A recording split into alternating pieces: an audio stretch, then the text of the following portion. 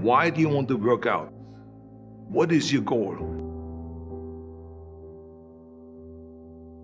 The most important thing is that you have a vision, that you have a goal.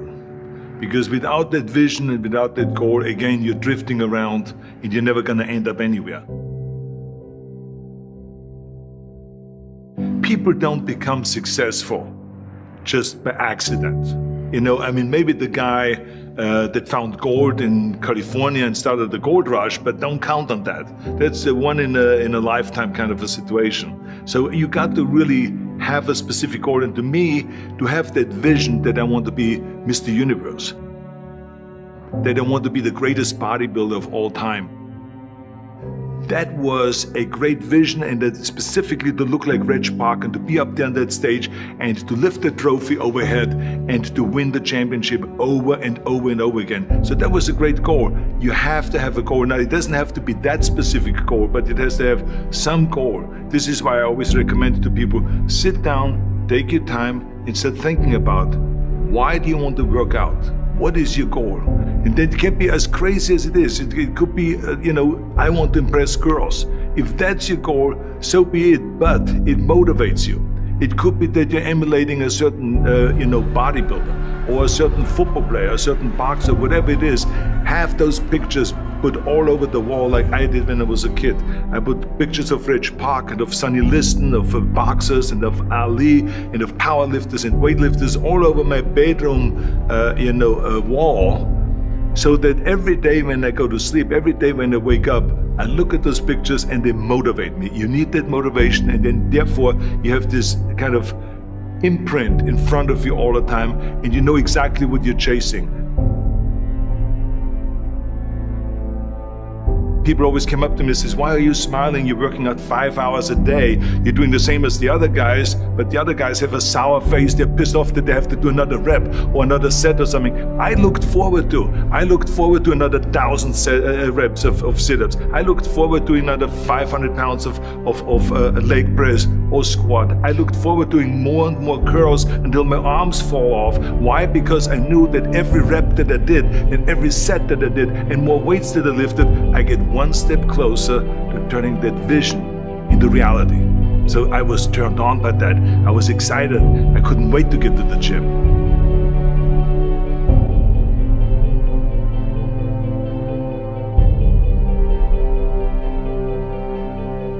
I remember that when I weighed 245 pounds, and Bob Rafelson, the director of Stay Hungry, said to me that I'm interested in having you come in for a reading and work on your acting and all this, because I'm interested in having you in a movie to star with Jeff Bridges and with Sally Fields. I was delighted about that, and I was excited, and I started pumping up more and more. And then he said, but I don't want you to weigh more than 210 pounds. You want me to be in the movie, but I'm weighing 245, 246. I say, I just won the Olympia, I say, which was 1974, and I was really at my biggest. And but he demanded that, and he says, look, it's very simple. On the day we start shooting, he says, I'm gonna put you on a scale, and if you don't make the 210, you're out, because I have someone else in mind. And I worked on it. I started visualizing myself very clearly as a lean athlete, because that's the only way I could lose that weight and all of a sudden get interested in running more, because up until that point I ran like 3 miles after training or before training or whatever, but now all of a sudden it was 5 miles, 6 miles, 7 miles, 8 miles, and they even ran mini marathons in order to lose the weight, and I did everything with high reps, and I was watching my diet, what I eat and all those kind of things. But the day before, I remember we were in Birmingham, Alabama. The day before I was at the YMCA with Bob Rafelson. He was swimming and I was working out and I was running. There was a track there and I was running. He says, let's step on the scale. And I stepped on the scale and I weighed 209. So it just shows you what is possible if you visualize exactly what you want to look like.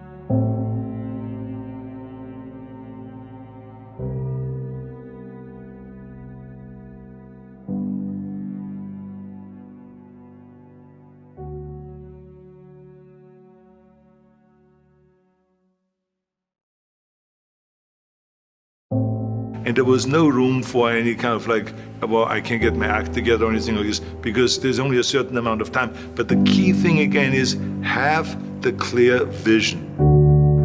Have the specific goal of what you want to accomplish, because then you never go to the gym and you say, the day I feel down a little bit, I don't know what it is all about, I don't know my life, I'm confused. No, I tell you that I was a perfect example of someone that was not confident at all.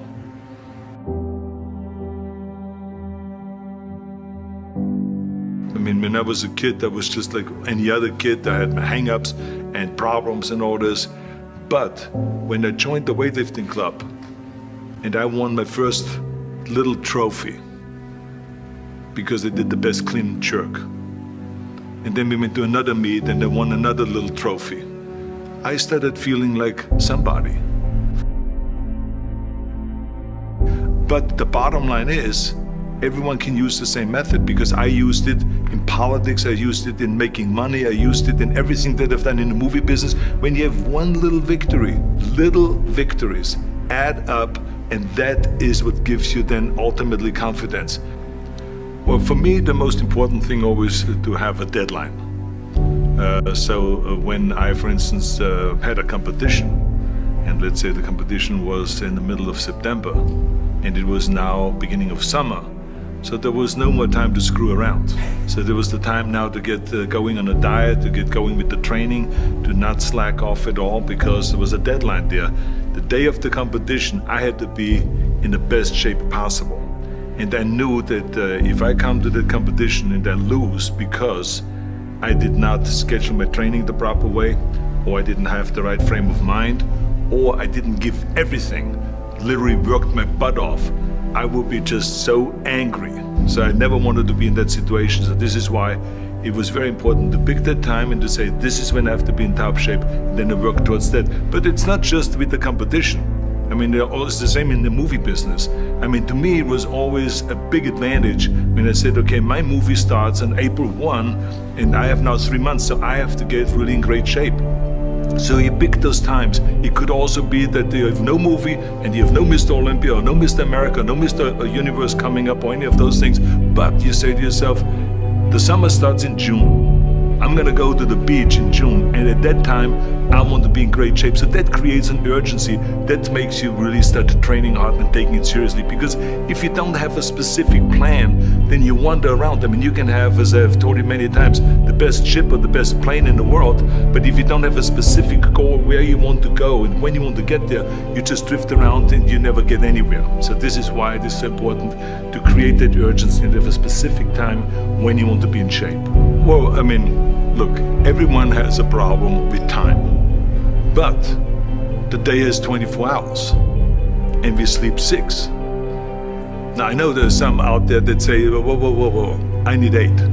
Well, I say just sleep a little faster, because the bottom line is we have 6 hours of sleep, 24 hours are available, so you have 18 hours now available to your work, your family, your hobbies, and also to learn something new or to do something new, which could easily be that you want to learn a new language, or that you want to read as a New Year's resolution, I have to read a book every week, or you say, I'm gonna go and reshape my body. So you're gonna go and take this hour out of your schedule and say, I'm gonna train an hour every day. So this is, for most people, a huge challenge, but it is totally doable, I can tell them, because the kind of things that I did when I came to this country, I mean, I went to school, I was working in construction, I was working out my 5 hours a day, I was taking acting classes from 8 o'clock at night to 12 midnight, I was doing all of those things. I wanted to make sure that out of the 24 hours of the day, that I don't waste one single hour. Those hours were too precious. And so there I just want to tell people, don't give me this thing, I have a difficult time with the time and I don't have time for this and I don't have that. You have time, you make the time.